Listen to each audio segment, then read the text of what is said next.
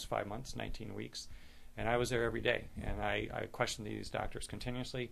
They knew very little about physiology, which is very scary because that's how you treat a body. That's how you treat the human body, your understanding of physiology and what you're doing to the body and how that affects the body and what long-term and short-term effects that's going to have based on your understanding of physiology. And nobody knew anything. So it's why I spent every day in a neonatal intensive care unit for 5 months. So I think the model is wrong. It's we need to go to other practitioners.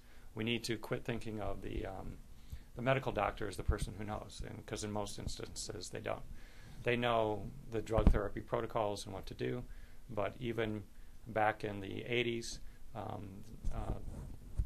there have been medical practitioners that were saying that the doctor of the future, the key doctor would be a chiropractor because he knew so much more about every other different field and wasn't limited. And doctors and chiropractors have a broad scope of practice, so they have a tendency to learn more than other people. Excuse me.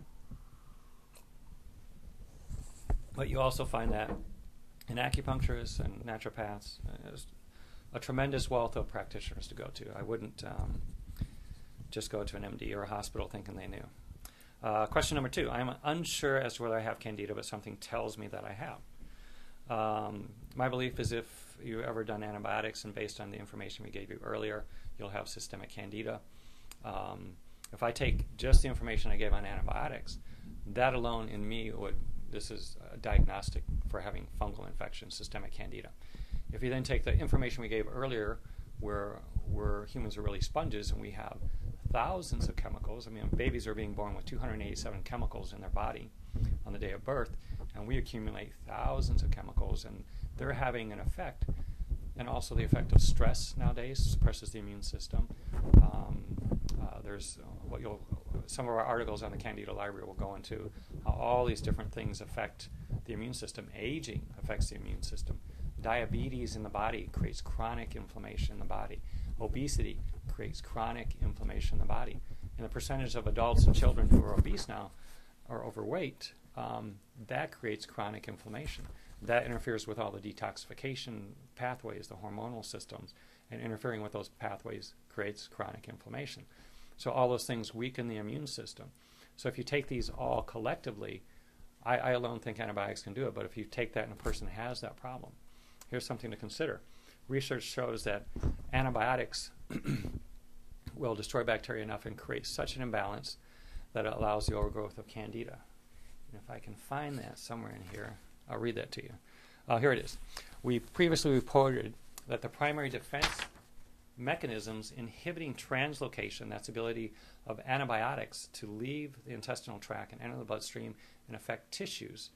So what they're saying, the primary defense mechanism inhibiting translocation from the GI tract are an ecologically balanced GI microflora. And it says oral antibiotics are especially effective in disrupting the GI ecologic equilibrium.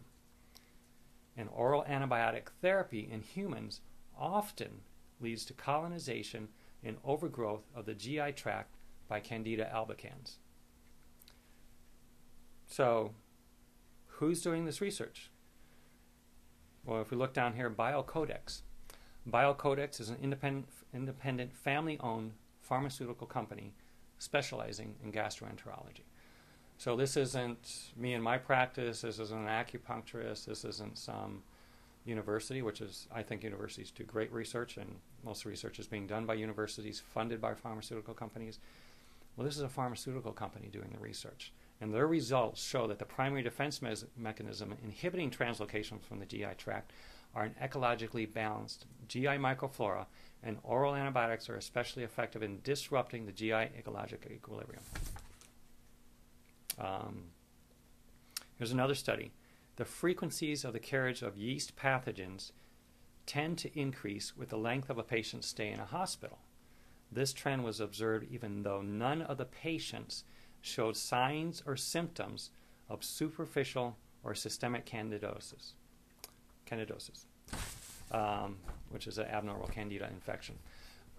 So no signs, no symptoms, but the longer they stayed in the hospital and were exposed to more and more antibiotics, which is what's taking place here. It doesn't say that, but that's what's taking place. that their Candida infectious rate rose, and they were still asymptomatic and showed no signs of superficial or systemic candidosis.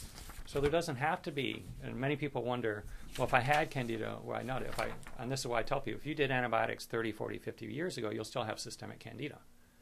You may not be symptomatic of a very severe infectious process, which is the only process that the medical profession recognizes, but you still have it from taking antibiotics, from steroids, from living in today's society, all these things, the toxin, all these things combined. So this is how it happens. And there's research being done. Some of the initial research back in the 1940s, 50s, 60s was all done by pharmaceutical companies, NASA. The U.S. Naval Department did research on Candida. On our site, you'll see we talk about systemic Candida in astronauts, because when you put astronauts in a weightless environment, that promotes more symptomatic expression of Candida. And again, if you have questions, call us 888-236-7780. So there are many different mechanisms, but my point of view is these people already have Candida in the body from antibiotic use, living on the planet, but there are certain things that will bring it out more. So it's the conditions that allow Candida to really express itself. If you're really stressed, if you get another disease that comes along that weakens your immune system further, if you didn't get a good night's sleep, if you have, if you're exercising, extreme exercise, intensive exercise suppresses the immune system. A lot of these different mechanisms contribute to this infection, which has been there since your antibiotic exposure, to now become symptomatic. Third question, could hives that are worsened by stress, so again, stress brings out more inflammation, weakens the immune system. Could hives that are worsened by stress in dairy be a result of Candida? Well, dairy, this is most likely going to be homogenized, pasteurized dairy. My grandfather would never drink this stuff. It was the worst thing on the planet to him. He was a farmer. He drank whole milk, raw dairy. It contains bacterial organisms which keep it safe. So I guarantee this person is probably not drinking raw dairy, but she's drinking the pasteurized stuff, which has been shown to increase inflammation, especially of the arterial and the circulatory system. So, and it's also dairy is that Th2 response, which is what Candida favors. It's an allergic response. It's an antibody response. So could this be, could hives that are worsened by stress in dairy be the result of Candida? Yes. It destroys the immune system, weakens the immune system, manipulates the immune system, destroys tissue, affects how the tissues function. One of the things you'll find a lot of times is people who have hives have low hydrochloric acid in the stomach. So here we go again, destroying the bacteria, losing the B vitamins, which play a role in synthesizing hydrochloric acid for the stomach. And that's one of the common, we commonly see people who have acid reflux get, benefit tremendously by doing a Candida program during the McCombs plan. And it's just common because you restore the normal bacteria, you increase B vitamin synthesis, absorption, and you subsequently increase the production of hydrochloric acid. You get rid of the acid reflux. People think acid reflux is overproduction of acid. It's overproduction because you go through these, because it predominantly is low acid, and the body raises the acid level when we eat foods because the acid level activates the enzymes which help to break down the food. So we get overproduction. Okay, so yeah, and hives, and also a traditional remedy for hives for years was apple cider vinegar, which increases, is a mild acid to increase the acidity of the stomach. So that's been used for years for hives, and it's been effective. But also a good remedy is turmeric that you buy at the store, a seasoning. That, if you did a teaspoon in a half a glass of warm water 3 times a day usually gets rid of hives. It wouldn't get rid of necessarily the cause, but it helps your body manage the problem. Next question, long question. I had a dental revision through Dr. Hal Huggins, and in the consent, uninformed consent, it talks about mercury having an effect with Candida and how that affects the bacteria. And I'll go into this in just a second, but we have a caller that I want to take. Hi, it's Dr. McCombs. Thanks for calling in. Hi, doctor. I was recently diagnosed with an infection of the prostate, and I was given 2 different cycles of antibiotics that lasted for about 60 days in total.